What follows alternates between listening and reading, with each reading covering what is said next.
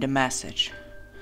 I have been laying in bed for hours. It's 5:30 a.m. now, and there's nothing I can do. My parents are staring at me, but I can't bear to look at them. I'm trying not to scream. Their eyes are staring straight at me and their mouths are hanging open.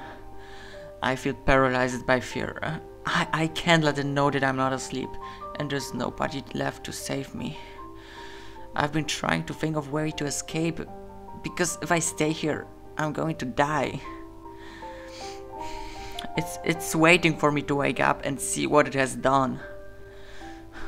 A few hours ago, I was awoken by loud screams coming from down the hallway. I got up and went to see what was going on. After taking a peek outside my bedroom door, I noticed blood on the carpet. Terrified, I jumped back into bed and hid under the covers. I tried desperately to go back to sleep and tried to convince myself that it was just some horrible nightmare. Then I heard my bedroom door creak open and I peeked out from under my blankets to see what was going on. I could see something dragging two large bundles into the room. Whatever it was, it wasn't human. I could tell that much. It was thin and hairless. It didn't have any eyes.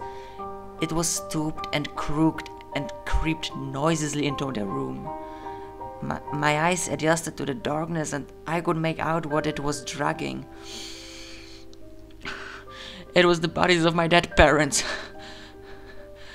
It propped my father against the edge of the bed and turned his head to face me. Then it set my mother down in the chair and positioned her facing towards me as well. Finally, it started rubbing its hands along the walls, dropping something in blood. It stepped back and I could see it had scrawled a message on the wall. A few hours ago, it was too dark to read.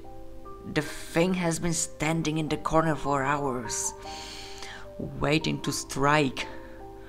My eyes have adjusted to the darkness and now I can read the message on the wall. I don't want to look at it. It's too terrifying to think about, but I need to see it before I die. I peek at the message on the wall. It reads, "I know you're awake.